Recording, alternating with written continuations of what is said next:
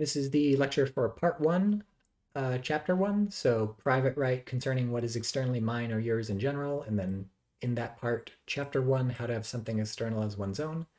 So you'll notice when you read through this section, how to have something external as one's own, we're talking about sort of property. Kant's very interested in possession and how to sort of come to possess the external world or parts of the external world, how something can be rightfully yours or rightfully mine.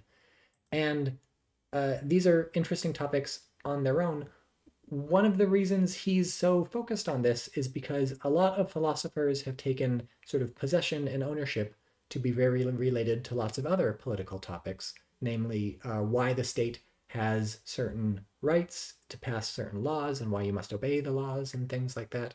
And specifically, the main philosopher to have in mind here is Locke, who I don't think Kant talks about by name in this section, but he's the sort of big person along with Hobbes who it's going to be useful to think about in comparison to Kant. And so in this lecture, we're going to talk about Locke and specifically Locke's ideas of possession, private property, and ownership and how they relate to politics.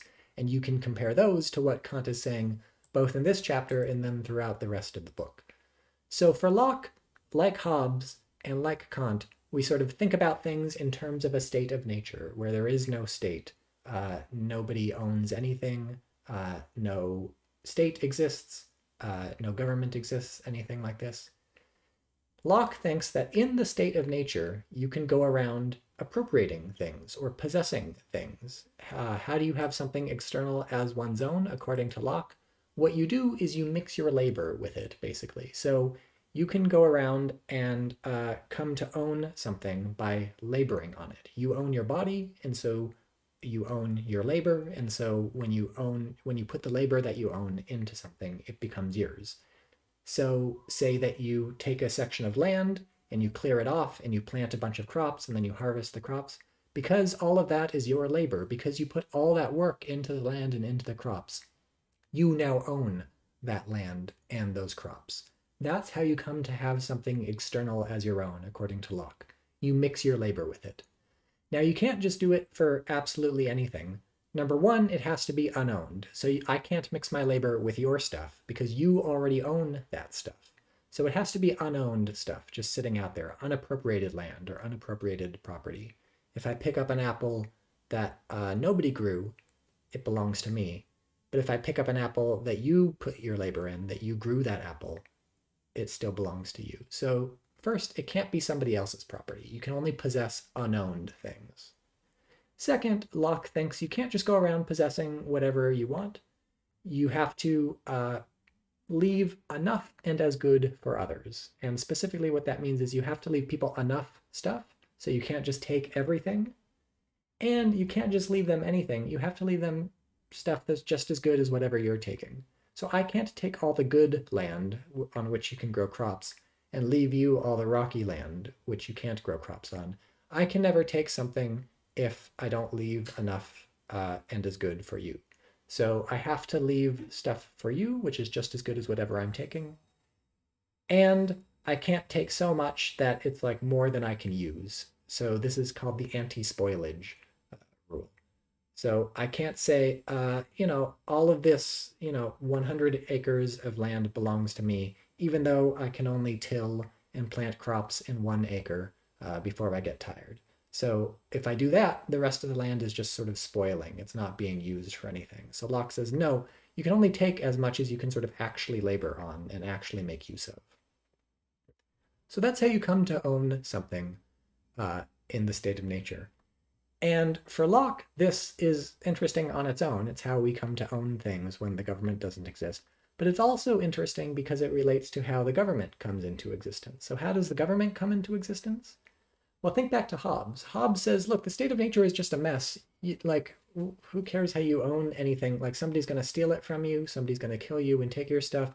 It's just horrible. So, of course, everybody signs a contract to create the sovereign to protect us immediately. That is Hobbes's picture.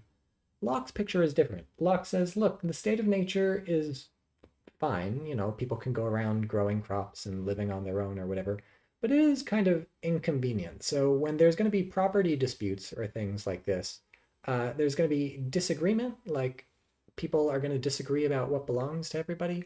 And it's going to be kind of annoying to resolve them because without an impartial judge, people are going to be biased in their own favor. They're going to make mistakes, stuff like this.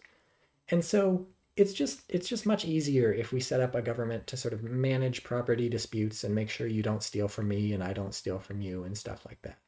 And so Locke thinks what you do is you take your property and you sort of agree along with a bunch of other people who have property to sort of join together and form a state. And you sign a contract with the state, which says it's going to protect your property and pass laws and stuff. And if the state transgresses this law or this contract, you know, you sign a contract that says the state will protect your property and stuff, and it doesn't do this, it starts to steal your property or it doesn't protect you from bandits, then the contract is sort of null and void. The state is not doing its job, and you can withdraw. You can just sort of overthrow the state and set up a new state, or you can just leave. You can say, you know, I'm not going to be in this state anymore. I'm taking my farm and leaving.